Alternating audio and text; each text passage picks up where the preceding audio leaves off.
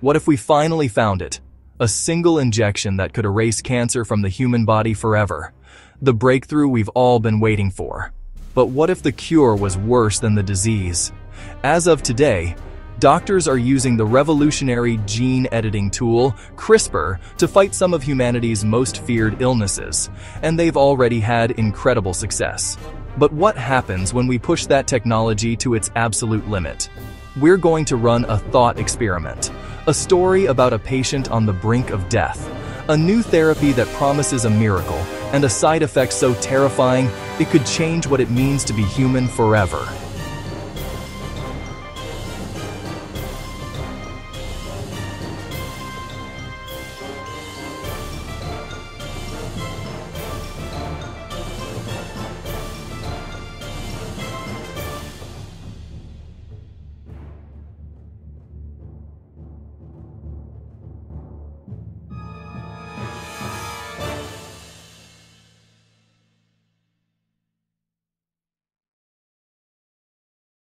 For decades, cancer has been this shadowy figure in the story of modern medicine, a relentless and complicated enemy. It's a disease that hijacks our body's own instruction manual, turning healthy cells into destructive invaders. But what if we could finally rewrite the script?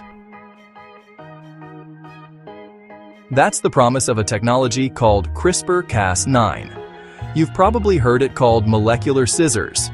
It's a system originally found in bacteria that lets scientists find a specific string of letters in an organism's DNA, make a precise cut, and either delete or replace a faulty gene.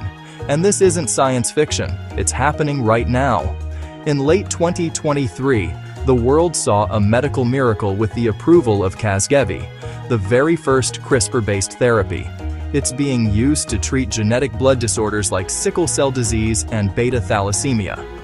For patients like Victoria Gray, who suffered from agonizing pain her whole life, this treatment was life-changing. After the therapy, she remains free from the severe pain that once defined her existence. Long-term data shows the vast majority of patients who receive Casgevy no longer need the constant transfusions or suffer the painful episodes that dominated their lives. Inspired by these victories, scientists turned their attention to the biggest prize of all: cancer. The logic makes perfect sense. If CRISPR can fix a broken gene that causes sickle cell, why can't we program it to find and destroy the genes that make cancer cells so unstoppable? The answer seems to be yes, we can. Clinical trials are underway right now, as of 2025. Researchers are using CRISPR to soup up our own immune cells, turning them into supercharged cancer hunters called CAR T cells. These modified cells are engineered to recognize and attack tumors with brutal efficiency. Early trials have shown incredibly encouraging results, with some patients who have late-stage, incurable cancers seeing their tumor growth halt completely. In one amazing case, a patient with metastatic colon cancer saw their tumors disappear entirely, and more than 2 years later, they still haven't come back. Now, these are not yet universal cures. They're complex, personalized, and still highly experimental. The biggest hurdle has always been making sure those molecular scissors only cut the exact DNA they're supposed to. Unintended edits, known as off-target effects, are a huge concern. But the progress is undeniable. The era of genetic medicine is here, and it's full of hope. But for our story, let's imagine the final breakthrough has been made. Let's say scientists have perfected it all, creating a single, universal therapy that can target any cancer, anywhere in the body. This is the story of that cure. And it begins with a patient named Alex. Alex was 38, and he was out of options. Stage 4 pancreatic cancer had spread with a speed that defied every conventional treatment. Chemo had failed, radiation had failed. With only a few months left, he was offered one last shot, a clinical trial for a therapy codenamed Phoenix 9. Phoenix 9 was the ultimate silver bullet, a one-time injection of CRISPR machinery delivered by a harmless virus with one single audacious goal: seek out the CRES gene. When mutated, the CRES gene acts like a stuck gas pedal for some of the deadliest cancers. Phoenix 9 was designed to find every single cell with that mutation and snip it out, triggering the cell's self-destruct sequence. The procedure was almost laughably simple. A single infusion, a week of nervous waiting. And then, the first scans came back. The doctors were speechless. The tumors were shrinking. A month later, they were gone, completely. Alex was, by every medical definition, cured. There wasn't a trace of cancer left in his body. The news went viral. This was the moment humanity had been waiting for. Alex became a global symbol of hope. His family wept with joy. The world celebrated. For a few perfect weeks, it was a fairy tale. Then the first sign appeared. It was small. His wife cooked his favorite meal, a spicy curry he'd loved since he was a kid. He took a bite and felt nothing. The texture was right, but the flavor just wasn't there. It was just bland fuel. He brushed it off, thinking his body was still recalibrating. But then other things started to fade. The soaring feeling he got listening to his favorite symphony vanished, replaced by a flat, technical appreciation for the notes. The deep, soul-shaking laughter he shared with his kids felt like a distant memory, emotion he could perform but couldn't actually experience. Joy, grief, frustration, they all began to recede, like a tide going out and never coming back in. He went back to the hospital in a panic. Physically, he was in perfect health, but the psych evaluations revealed something terrifying. His emotional responses were flatlining. He could understand happiness and sadness as concepts, but he could no longer feel them. The scientists who had hailed him as a miracle now looked at him with horror. They raced to figure out what went wrong. They discovered that in targeting the KRAS gene, they'd stumbled into one of the great unknowns of the human genome. The target gene was located in a stretch of DNA that scientists had long dismissed as junk DNA. They were wrong.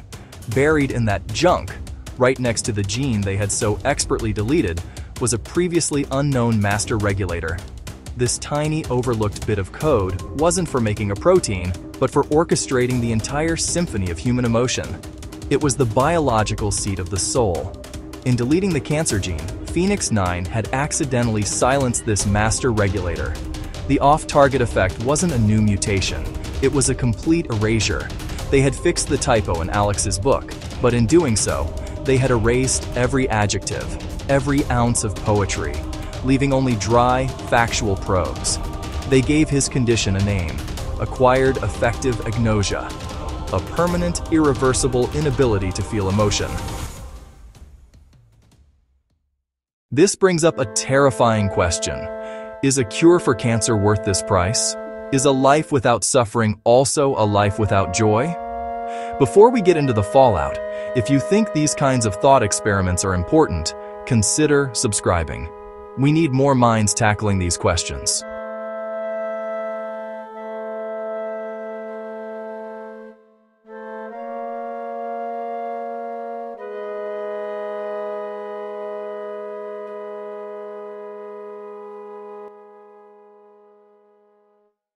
Alex's cure became humanity's dilemma. He was a ghost in his own life. He went home to a family he knew he was supposed to love, but felt no connection to. His children's hugs were just pressure on his torso. His wife's tears were just saline. He was biologically alive, but experientially dead. He wasn't a person anymore.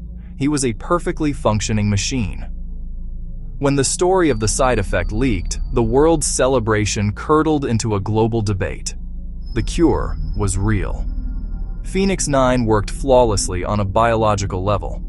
And now, humanity faced an impossible choice. Terminally ill patients started demanding the treatment. For someone facing certain death, a life without emotion seems infinitely better than no life at all. Bioethicists argued that withholding the cure was a crime, but others painted a chilling future. What would a world populated by the cured even look like?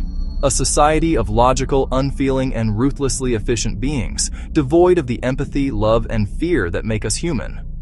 Would they be the perfect workers, the perfect soldiers, a new, superior version of humanity, or just a hollow echo of it? Who gets to decide? Would you take the cure, knowing the cost? Would you give it to someone you love? The scientists behind Phoenix 9 were torn.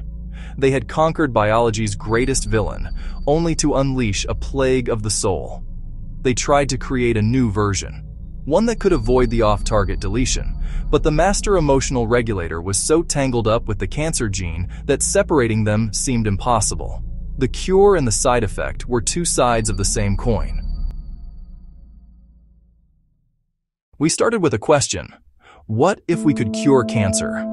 We found an answer, but it only led to a much scarier question. What is a life worth? Is it just the absence of disease, or is it the full, messy, chaotic spectrum of feeling? The story of Alex and Phoenix 9 is just that, a story, a thought experiment. To be crystal clear, as of today, no such side effect has ever been observed, and a universal cancer cure remains a goal, not a reality. But it's a necessary thought experiment.